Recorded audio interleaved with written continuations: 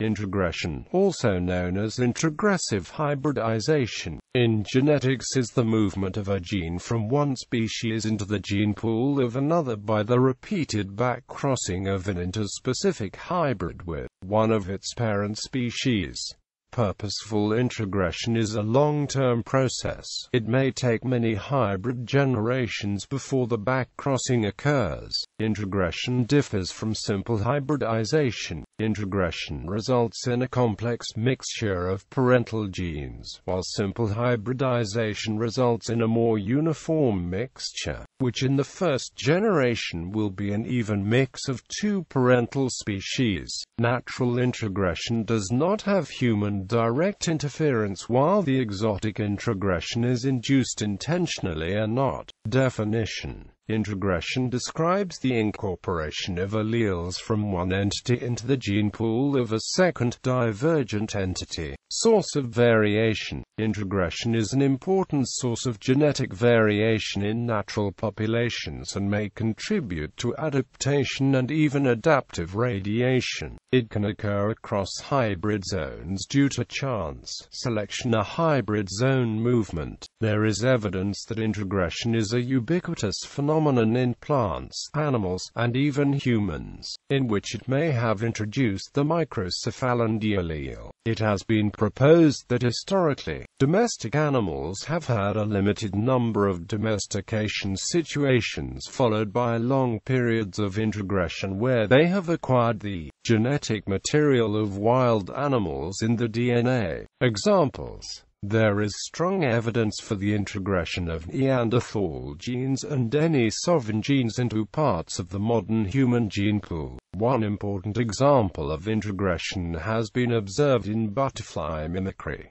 Genus Heliconius has been studied. This genus includes 43 species and many races with different color patterns. Congeners exhibiting overlapping distributions show similar color patterns. The distribution of the subspecies H. melpomene amaryllis and H. melpomene timorata ssp. November overlap.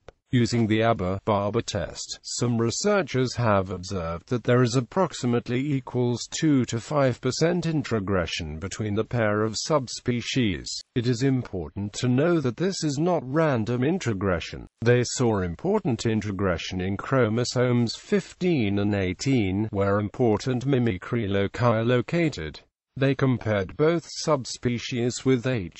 melpomene agalope, which is a subspecies near H. melpomene amaryllis in entire genome trees. The result of this experiment was that there is no relation between those two species and H. melpomene agalope in the loci B, D and N, YB. Moreover, they performed the same experiment with two other species with overlapping distributions, H. dimorata florantia and H. melpomene agalope. They demonstrated introgression between the two taxa, especially in the loci B, D and N, YB. Finally, they concluded their experiments with sliding window phylogenetic analyses, estimating different phylogenetic trees depending on the different regions of the loci. When a locus is important in the color pattern expression, there is a close phylogenetic relationship between the species. When the locus is not important in the color pattern expression, the two species are phylogenetically distant because there is no introgression at such loci. Introgression could be an important conservation problem for wild species through hybridization, for instance,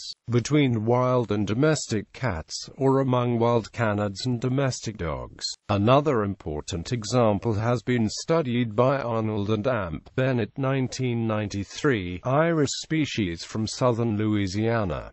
Introgression line. An introgression line is a crop species that contains genetic material artificially derived from a wild relative population through repeated backcrossing. An example of a collection of alleles is the use of chromosome segments from Lycopsychon penile that was introgressed into Lycopsychum esculent 2. The lines of an allele library usually cover the complete genome of the donor. Introgression lines allow the study of quantitative trait loci, but also the creation of new varieties by introducing exotic traits.